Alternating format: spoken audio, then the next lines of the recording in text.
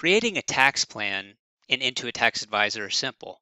The tax plan screen that I'm on right now is simply showing all of the tax plans that have been created so far, which clients those tax plans are for, as well as which base year and projected year have been used.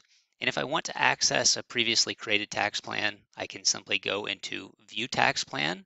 And if I want to get rid of any tax plans that I no longer have use for, I can delete that plan with that trash can icon. At the top here, you'll see total number of client credits that are available. And to create a tax plan, we will simply select Create Tax Plan. So the first thing that you will do is select your tax planning client. And typically the ideal clients for tax planning and advisory are going to be business owners, high net worth individuals. Each client that you select will need to use one credit. And with that credit, you can create unlimited tax plans within that calendar year. So let me go to a client here and select this one. You'll see that it pops up that you're going to need one credit for this client since we have not used one before. And then if I go to another client who I've already used a tax plan for, you would get this message. And that is because I've already used this client for a previous tax plan, so I don't need a credit for this situation. Next, we will need to select our base year as well as our 1040 return. So under base year, you can see that there's two options here. We have the choice between 21 and 22. We'll go ahead and leave it at 2022. And then the next piece is choosing an existing 1040 return. So if I go in here, I'm going to select this return that's available.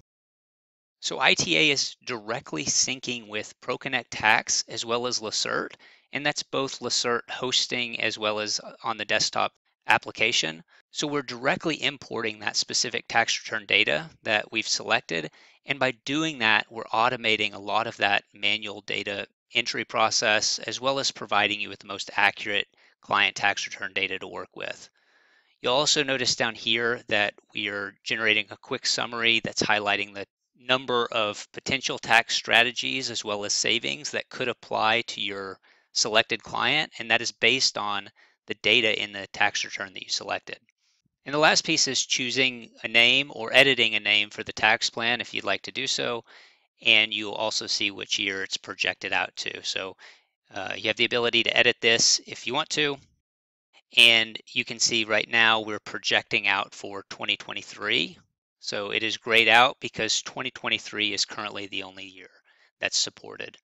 Now we'll want to press Start Planning, and you're ready to start building out those tax plans, applying strategies, and showcasing your expertise.